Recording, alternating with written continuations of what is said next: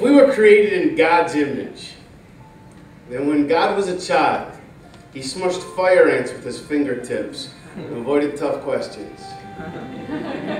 There are ways around being the go-to person, everybody.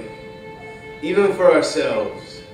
Even when the answer is clear, like the holy water Gentiles would drink before they realized forgiveness is the release of all hope for a better past.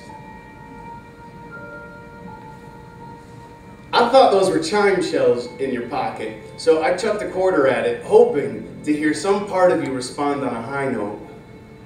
You acted like I was hurling crowbirds at mocking bars and abandoned me for not making sense. Evidently, I don't experience things as rationally as you do. For example, I know mercy when I have enough money to change the jukebox at a gay bar. Somebody's got to change that shit.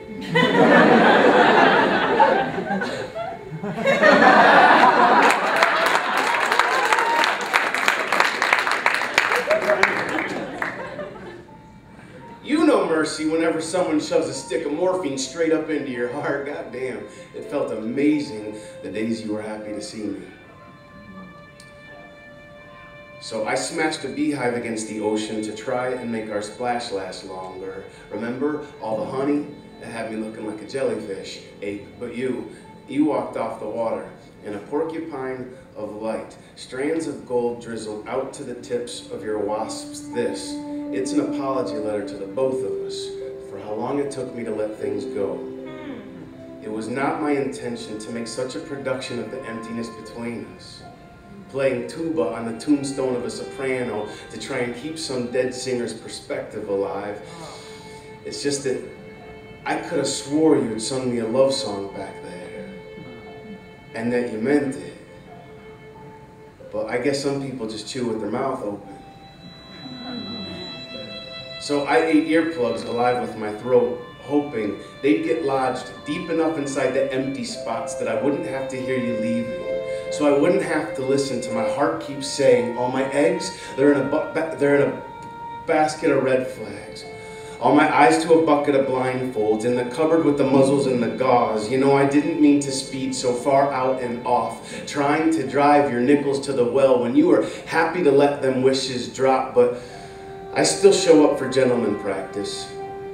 In the company of lead dancers, hoping their grace will get stuck in my shoes. Is that a handsome shadow on my breath, sweet woman?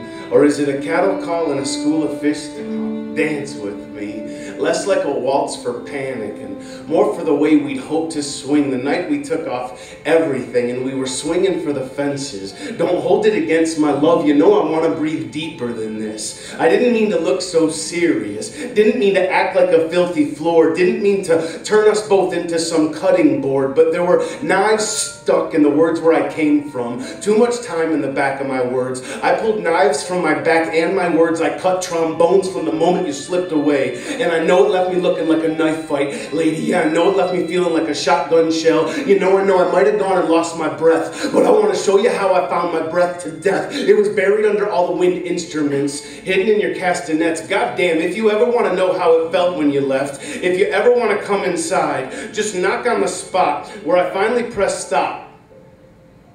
Playing musical chairs with your exit signs. I'm going to cause you a miracle when you see the way I kept God's image alive. Forgiveness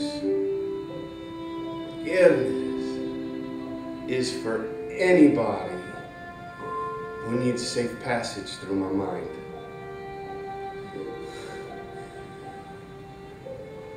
If I really was created in God's image, well then when God was a boy, he wanted to grow up to be a man, a good man. And when God was a man, a good man, he started telling the truth in order to get honest responses. He'd say, yeah, I know, I really should have worn my cross again. But I don't want to scare the Gentiles off.